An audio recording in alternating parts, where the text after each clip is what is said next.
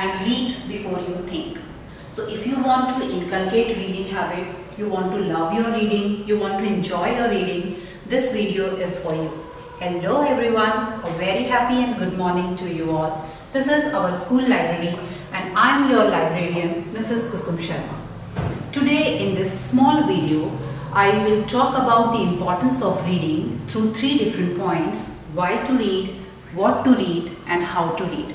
So let us start with our first point, why to read. Children, as we all know, good books are our best friends which always lead us to the right direction and guide us throughout our life.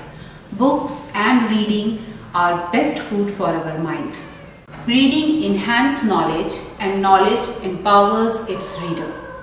Vocabulary of a language is enriched through good reading and it improves our listening, speaking and writing skills.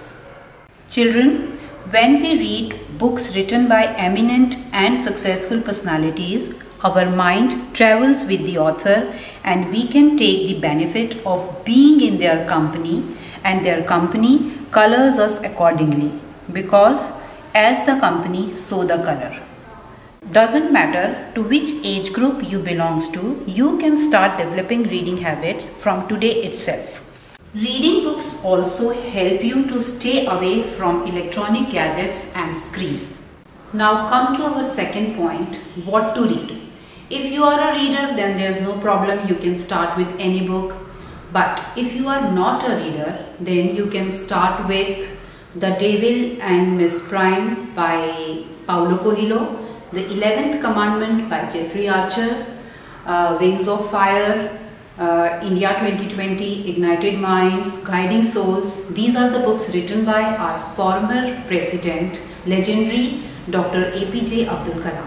Our small kids of classes 3 to 5 can also start with stories of Panchtantra, Shakespeare for everyone, stories of Akbar and Birbal, great stories written in simple English, etc. Now I would like to conclude my video through our third point, how to read.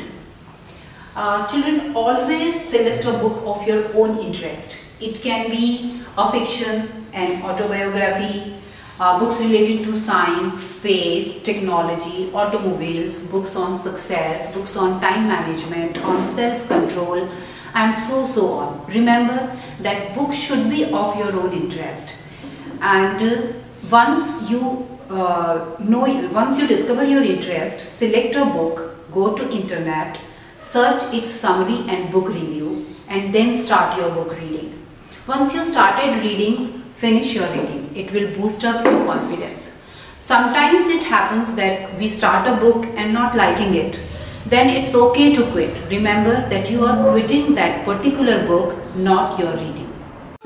When you start reading a book, always read the title and the introduction, as this will tell you what exactly you will find in the book. While reading, ask questions about the material like who, what, why, how, where, etc. And at the end, if you could answer all that, you have thoroughly read it. Practice reading daily, and that too quality reading. Train your eyes and your brain simultaneously and improve your reading skills. So here we end our session.